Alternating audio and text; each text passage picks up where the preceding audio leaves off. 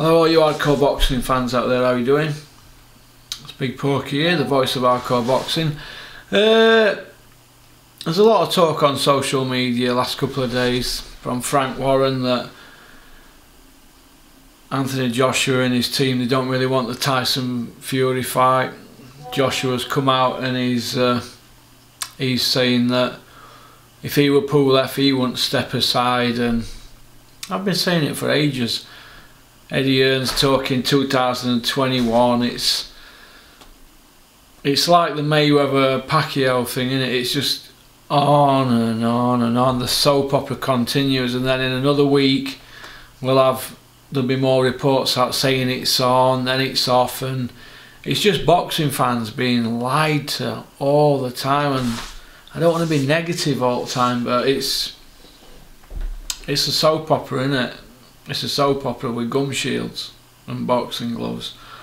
Frank Warren's now coming out saying Tyson Fury is stronger, faster, quicker than a speeding bullet, and quicker than Joshua, better chin, better power, blah de blah. Probably is, but even Frank's struggling for things to say now. Aram's come out with his usual one-liner, it can be done in a day. Tomorrow we'll have old Frank Warren coming out saying it can be made in a heartbeat. Get the emails, George, in a heartbeat. And on and on and on and on it goes. Personally, I don't think they're ever going to fight. I've come to the conclusion that I'm going to go anti-establishment and say they don't want to fight. Joshua knows that Tyson Fury's got his number. I mean, he had a life and death with Andy Ruiz and got knocked out. So what's he gonna do to Tyson Fury? You're not gonna do much with him, is he? I think it's an easy win for Tyson Fury. It's food and drink.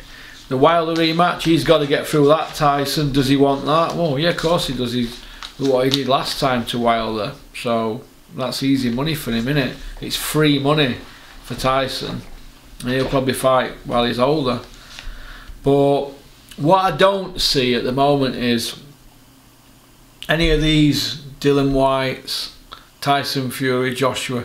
I don't see any of them mentioning Dubois, Joyce, Caballel.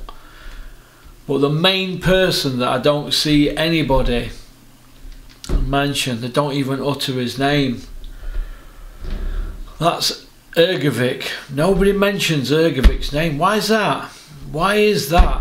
So let me know your thoughts on that. Alright, don't forget to like and subscribe and leave a comment.